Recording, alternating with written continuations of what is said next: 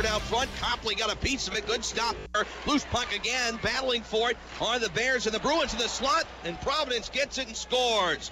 Alex Grant's 13th goal this season on a scramble right in front. A high flip is so prevalent in the game these days, but Hershey defends it well, and Galiev will take it away. 4-game point streak for him. Down the left wing side, shoots and scores! Make it a 5-game point streak for Stan Galiev. We're tied at 1. Less than 5 minutes gone in period number 1. Behind the net. Ness will take the puck to the far side half boards and played free to the right point. Wrist shot coming, deflection, score. What a tip in front by DeBrusque. He gets a piece of it. Thomas loves to shoot. Back to Gilbert. He has Thomas again.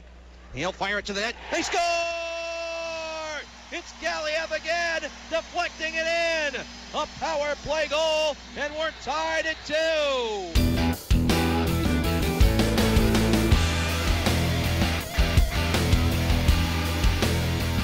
Trying to get around Grislick. He does. He throws it to the high slot to Chris Bork. And a save by Subban. Rebound, they score!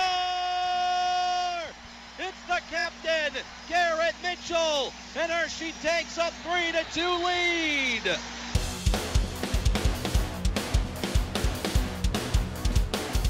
In the Hershey net.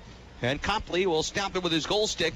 And little miscommunication there. Plays it to the far side, then runs into his own man, Liam O'Brien. And they knock the net off. Backhanded out to center. Paul Carey swings it across to Walker towards the empty net on the far blue line, shoots and scores! Empty net goal for Nathan Walker in center, and they're right in the thick of it in the Atlantic Division. We'll have a big scrum in front of the net at the horn. Walker involved. Subban came out and took a poke as well. Subban is challenging Copley. Subban is challenging Copley. He's going to drop the gloves, but the referee's restraining him.